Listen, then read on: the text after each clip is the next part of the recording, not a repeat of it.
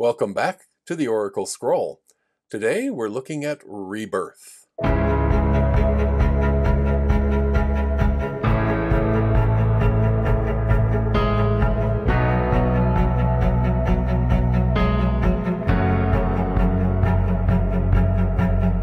Hi, I'm Kevin Walder, your host for the Oracle Scroll. And today we're looking at card number 8, Rebirth. Rebirth means complete rebirth. Just exactly what the word says, but we have a hard time understanding it sometimes. It's difficult to put ourselves in that position because it is universal. It is a global change. It means that we are completely changing pretty much everything about ourselves, our lives, our traditions, and our beliefs. Since I have a background in interiors, I kind of tend to put everything in that kind of framework. So when you talk about rebirth, let's say you're trying to refresh your environment, your home environment. You might set out to change a paint color. You may change a flooring. You might even take down a non-load bearing wall to open up a space. Those are all redecorating. Those are a long way from rebirth.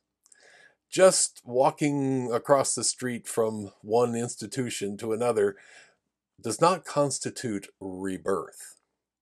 Rebirth goes much, much deeper and requires, once again, the engagement of all of our thinking centers, our mind, our heart, our gut, bringing all of them together, because rebirth is, well, it's serious business. And in the spiritual community, we talk about it quite a lot. Being reborn is something that is central to many traditions. Here we are with the opportunity to be reborn.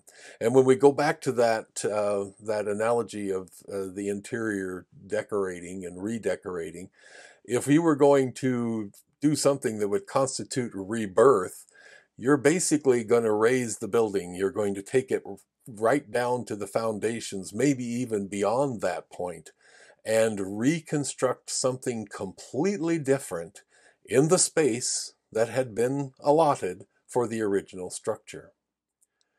Something that looks, sounds, acts completely different from the original. That is rebirth. When we decide once and for all that tradition is basically just someone else's idea, someone else's ideal, so we have to figure out how we're going to replace those traditions in our lives. How are we going to put something in its place that is actually meaningful to us? Something that addresses our core value and our inner guidance and our intuition. Those are very important things that we cannot ignore. And no matter what the tradition, there's always something that just doesn't quite hit the mark, something that just doesn't quite line up properly. So, how do we go about changing that? That is the process of rebirth. And basically, it's just cleaning out everything that is old, getting rid of all of the old structure. And you may preserve bits and pieces, but they are not going to be central to the actual structure. You are rebuilding on an existing plot, and that's pretty much the extent of what you're going to keep. Now, this being card number 8 is perfect because it is a card of launching, beginning. It's kind of like another ace in the deck, as I always say. You've been through the challenge of the beginning, the work, the putting everything together, and all the challenges that come along later on. You've solved those things. You've met those challenges. You've re-envisioned your life. And now when you get to the 8, it says, enough of this. Let's get going. Let's put this together. Let's make this happen. It's a launch pad. So here we are, ready to tear down all the old and rebuild the new.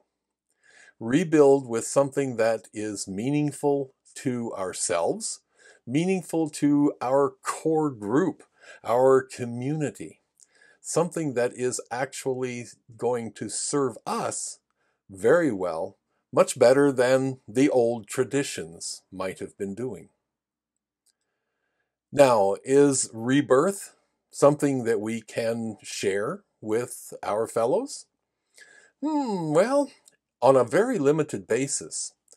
We can be encouraging. We can actually offer some insights occasionally. But we have to be very careful that we don't become the guru or the guide. We don't become the person who influences our fellows to a point where they are no longer taking the responsibility for their own rebirth. That is something we cannot and no one else can do for us. We have to be able to have the strength and the courage to address that ourselves. And when we do, my, wonderful things begin to happen. And we begin to see in greater depth exactly how important our own intuition, our own divinity is to us. Thank you for joining us for this episode of the Oracle Scroll. Please visit my website at kevinwalder.com, where you can purchase any of the services that I offer. Also, check out my books, Tarot for Lunch, Lessons from the Cards, and 22 Teachers, Healing Lessons from the Major Arcana. Both are available now at amazon.com. And most importantly, never miss another episode. Click below, click the subscribe button and the bell to make sure you're always up to date.